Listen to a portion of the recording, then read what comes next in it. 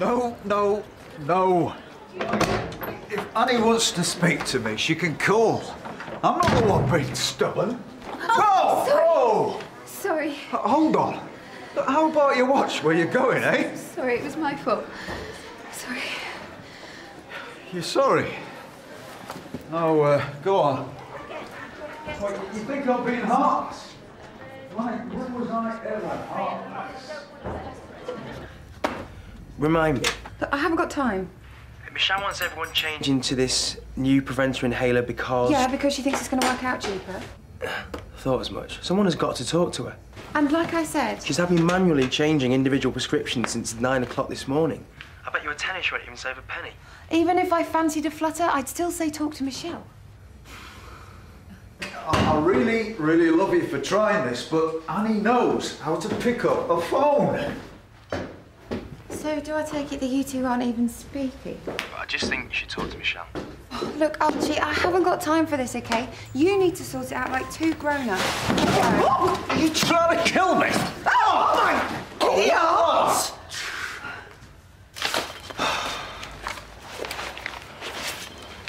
Oi, guess what Melody thinks? I don't need to. I'm in charge. Oh, if you're going to start pulling rank... Archie, I'm the senior practice nurse. If you're going to start getting funny, I'll speak to Julia. Oh, yeah? What about? The one day I iron a shirt. I've only just had this dry cleaned. Yeah, well, excuse me, I've only been here 5 seconds and bang!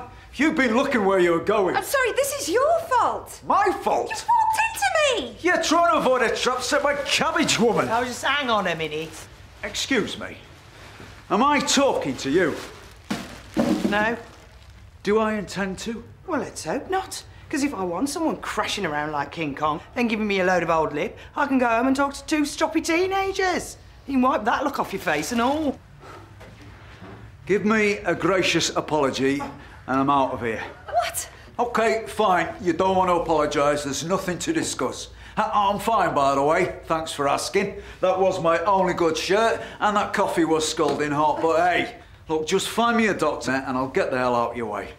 Assuming I don't trip, of course, break my neck. Watch it. I am the doctor. You're the doctor? Yeah, and who are you? I'm your 1 o'clock. Mr. Flynn. Dr. Flynn. Yeah, I've got a PhD in political history. Ah, well, you're not a proper doctor then, are you? OK, look, hi, I'm Dr. Bell. I've just been through 18 months of pre-registration and then slogged my way through 2 years of general practice, and I didn't do all of that to be treated like this, so I would really like an apology. I'd like a Lamborghini. Doesn't mean it's going to happen. Look, I'll be honest. If you two are all there is, I think I'll call it a day. And don't worry, I'll see myself out. No, please, I'd feel safer if you didn't move. Cheek of it. Pet rabbit. The cabbage soup died. Lovely.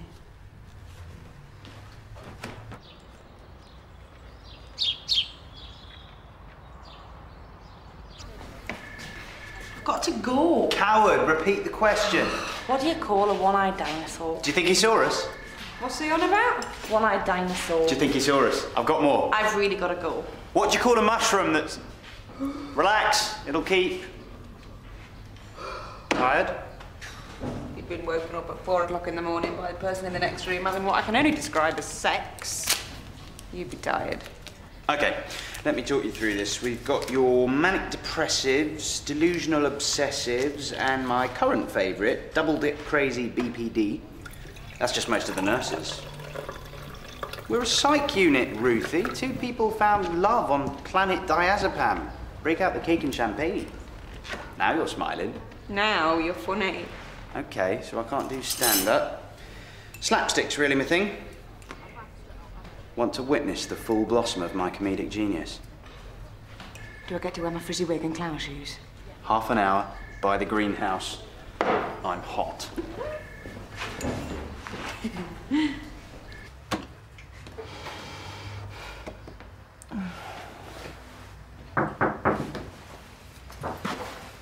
You won't send him the dry cleaning bill for that. Well, and run the risk of having to speak to the most conceited, rude, obnoxious and ignorant man I've ever had the misfortune to meet. Which It looks like someone's going to have to do anyway. Who's this Dr. Dawson? It's the locum we had last week. Oh, not coming. So according to this, Dr. Flynn has got Hodgkin's lymphoma. He was in remission last year, but now his symptoms are back, so he came in on Wednesday. Dr. Dawson ran some tests, so just waiting for a full blood count and biochemical profile from St. Phil's. Oh, damn. He needs to see this. Don't suppose you could get him on his mobile?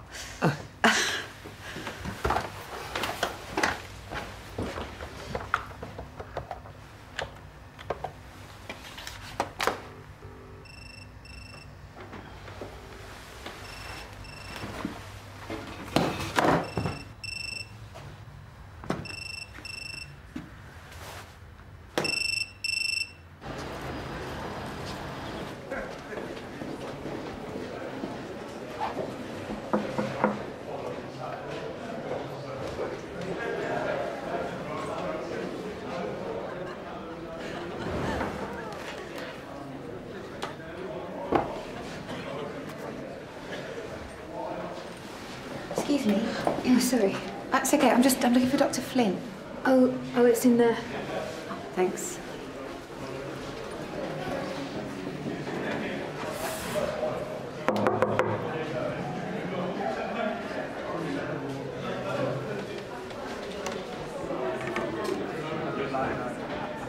All right. I'll get this one.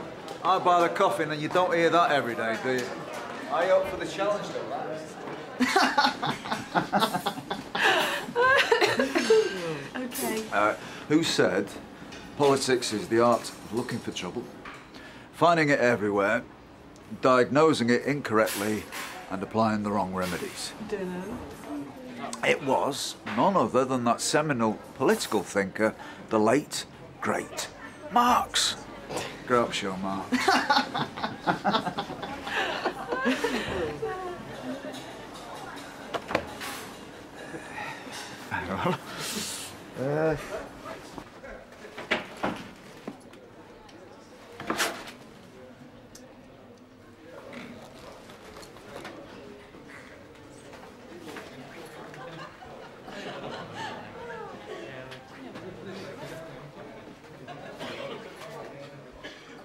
Since when did a guy like me deserve a house call? Since a guy like you left this... OK. Well, guess this restores a little of my faith in an accident-prone NHS. Hope I've not wasted your valuable time. I've got your test results back from St. Phil's, so we need to talk. Yeah, well, thanks. I appreciate your concern, but GP as obsessive stalker isn't my idea of fun. Right, now you are wasting my time. I've lost 6 kilos in the past 3 weeks. I'm tired most of the time, waking up in a sweat that could float the bed. Right, so if your symptoms are back, then you need to see me. You're just going to tell me that the gift that keeps on giving is back. Dr. Flynn, it's Hodgkin's lymphoma. You've been in remission, and now it looks possible that your symptoms are back. As far as I can see, your cancer's recurrent, which means that you're going to need treatment. Yeah? Well, let me tell you something about treatment, Dr. Bell. I've seen the whole chemo movie, and I'm talking the director's cut. Car chase is crap, the bad guy's a joke, and I start to fall asleep halfway through. So what, you want to do nothing? I'm not doing nothing. I've got a job. A job I can't do while you're here. Look, do you want to know what I want to do? I want to teach a bunch of middle-class kids, all of whom are about to get slaughtered in next month's exams. I want to write a book I can't finish, mark an essay. You want to know what I don't want? Another pointless argument with you. So you really should listen to what I've got to say. Whatever you've got to say can wait. I don't believe I'm hearing this. Then maybe you picked the wrong guy to throw coffee on. Look, I don't mean to be rude, but what are you? 28, 29? About 10 years older than half the kids I teach, yeah? Another fresh-faced miracle from the home counties. Oh, and here's me thinking I'm general practice Barbie. There's nothing you can tell me right now I'm gonna want to hear. Do you want to know what I can see? Don't give a damn. Now, will you just get the hell out of my office? OK, fine, fine. Have it your way. You go off and give your lectures on Thatcherism's evils or whatever it is you do to those middle-class kids who pay your salary, and in the meantime, I will be in my office. Only let's get one thing absolutely clear here, Dr. Flynn. I'm prepared to treat you, but I would prefer an apology first. You won't get it. You don't think? Well, that just goes to show how much you underestimate me. And just for the record, I am not from the home counties.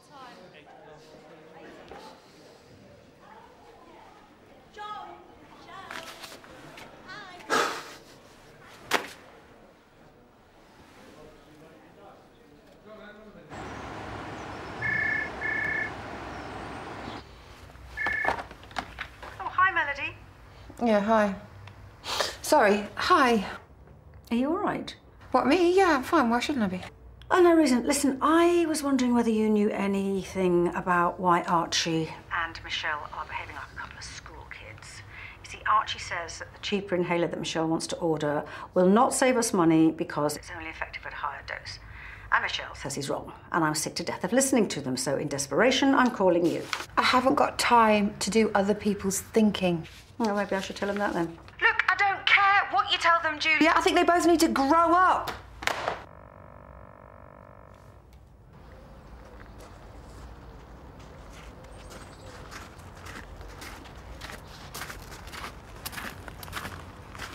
There will be wild geese in Moscow this winter, comrade. OK, 007. What's in the box? I could tell you, but...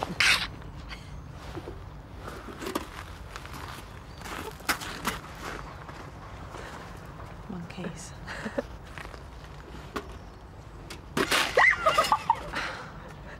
What are they like?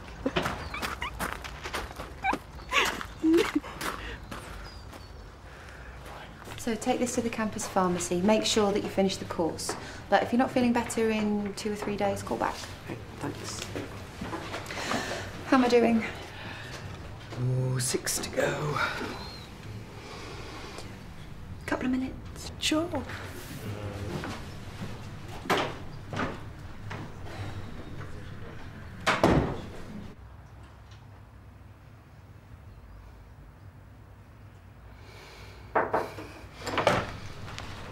You've got a visitor.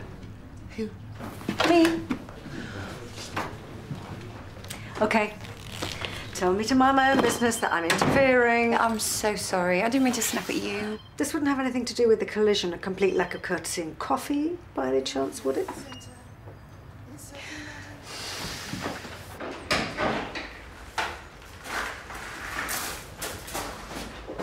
I really need you to see this. You promised me this isn't a joke. I swear, I saw it all across the floor. It is huge. Okay, so where's Captain Chaos? What? I saw the pair of you in here earlier. Oh. I'll give you 9 out of 10 for effort. Trudy, that is harsh. So, what am I sensing here? Live toad, perhaps? Or the predictable but guaranteed to shock plastic spider? The spider. We call him Colin. Oh! Yes!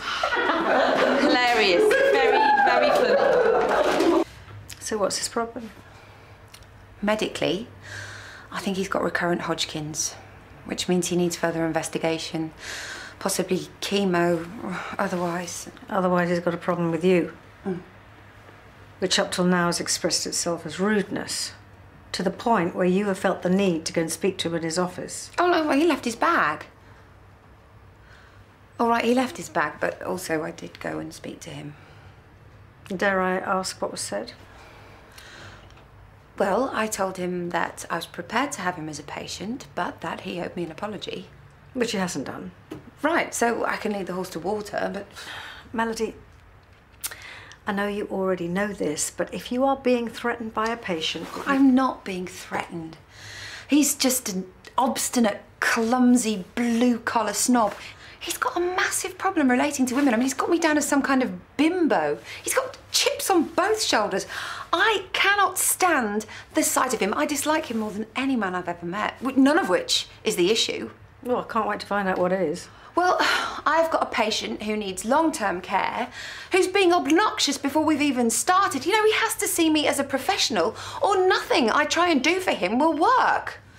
I am a doctor. I'm not some dumb blonde who carries a stethoscope. Yeah, and as a doctor, you don't know when he's going to phone. He may not have that kind of time. But I need an apology. You need to chill. So what? I just back down? Oh, I'd call it more professional detachment. Success. Teamwork.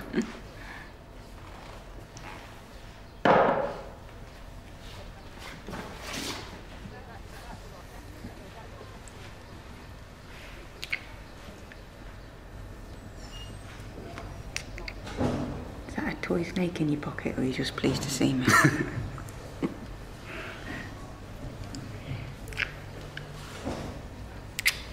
So, talking of stand-up, why didn't the Puritans believe in sex standing up? It'll keep.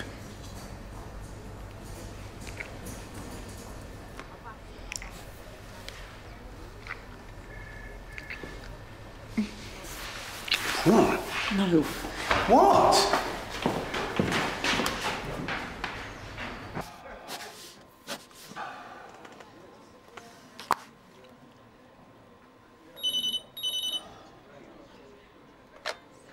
Mike, I appreciate what you're doing, but Annie knows exactly how things stand. In that case, it's a pity I'm not Annie. You one. I wanted to ask you a question. If I was prepared to say I'm sorry on one condition, what would you say? What's the condition? I've got one patient left to see. If I apologise, you're on reception waiting when I'm done. You'll never do it. I'm sorry that I covered you in coffee. I was being clumsy. It was my fault. There, now get your sorry self down here.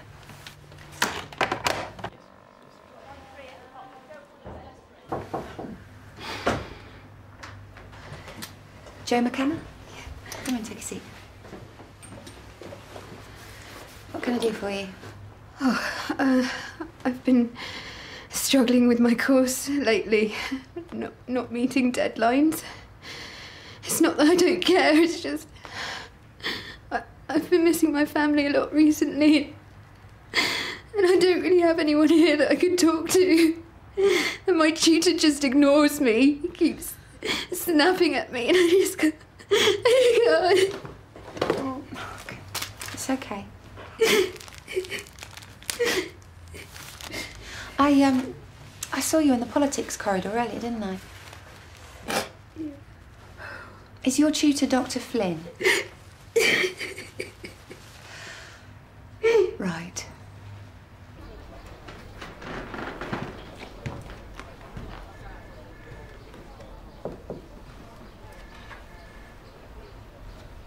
I knew it.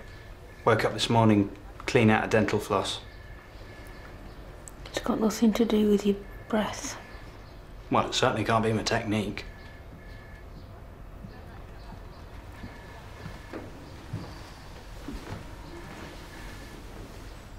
Free download. www.tellsmithy.com. My inbox gets pretty full, but it's you, so...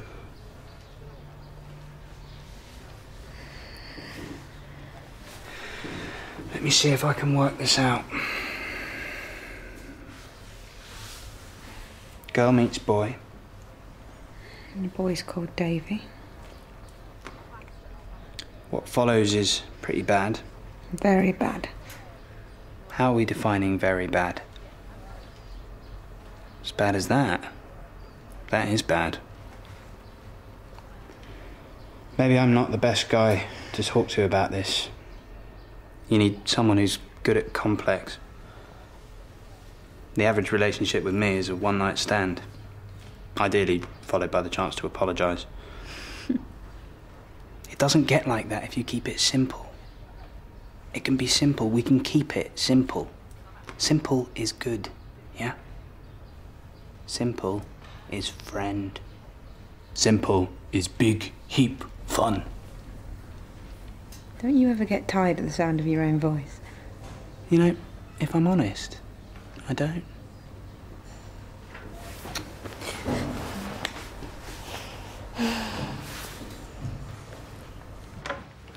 All right. Yeah, I feel a lot better now, thanks. Car's on the house.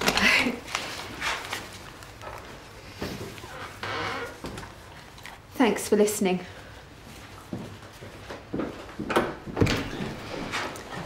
Come through.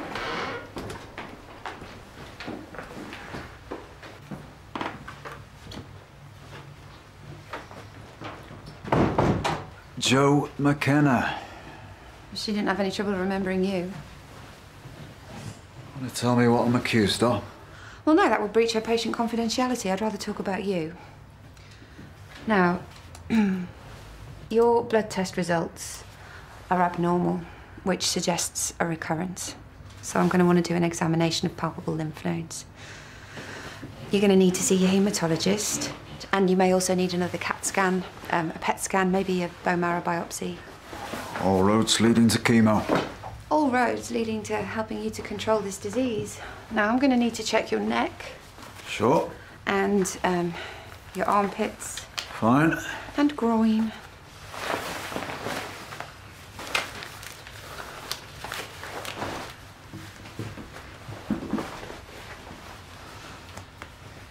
So,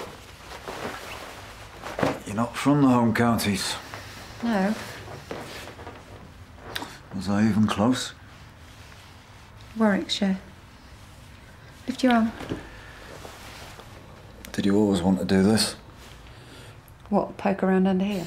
Be a medic? Well, you know, it was the 90s. The coal mines were all dead. The shipyards had all the welders they'd ever need. Did you always want to be a doctor? Yeah, I did. Why? So I needed a challenge.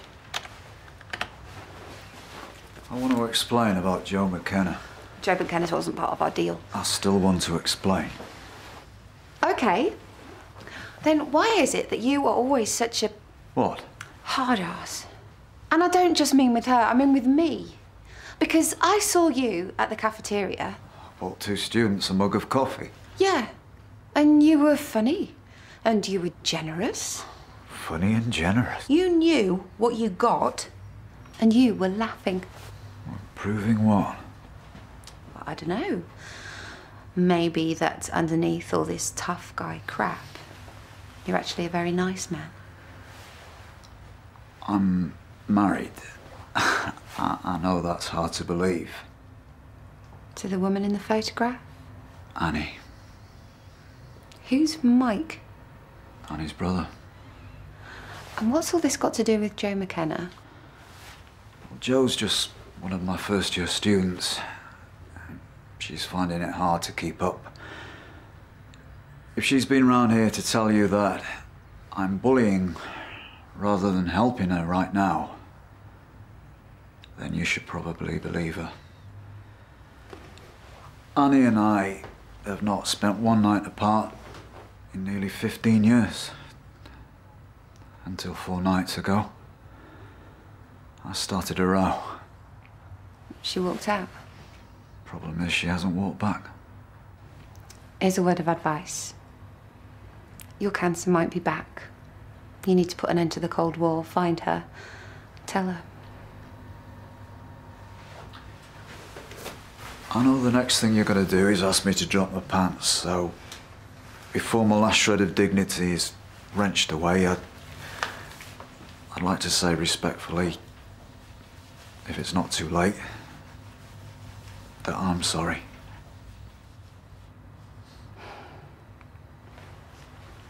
Okay, cowboy. It's showtime.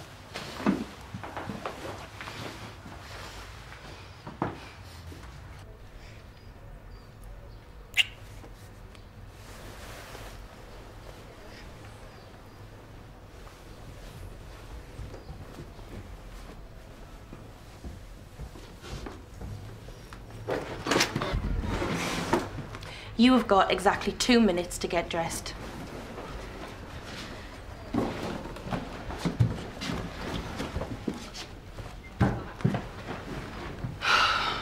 Ruth, this really isn't a good idea, is it? Oh, hi. Joe, hi. Is everything okay? Oh, yeah, fine, thanks. Thanks for earlier. I just survived a tutorial with Dr. Flynn. He asked me to tell you that he'd like to take your skirt to the dry cleaners and that he's spoken to someone called Annie. Does that make sense? Yeah. Yeah, that makes perfect sense.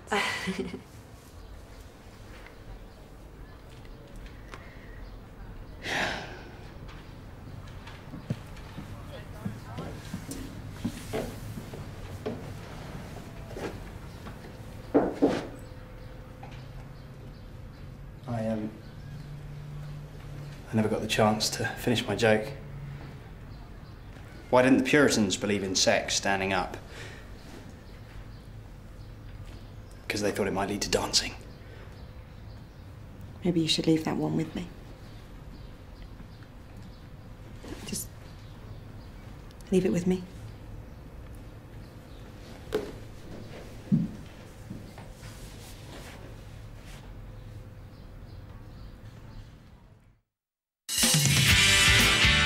Dear Michelle.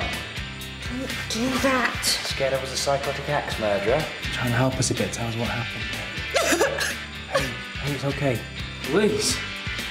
What's this all about? You have to tell me what's going on. Dr. Smithson. Dr. Hassan. I'm Ruth's doctor. Dirty Mac, fat cigar, you're a dead ringer. Mark tries to help a teenager blinded by love from spending the rest of his life in jail. Diagnosis murder, coming next on BBC1 Scotland.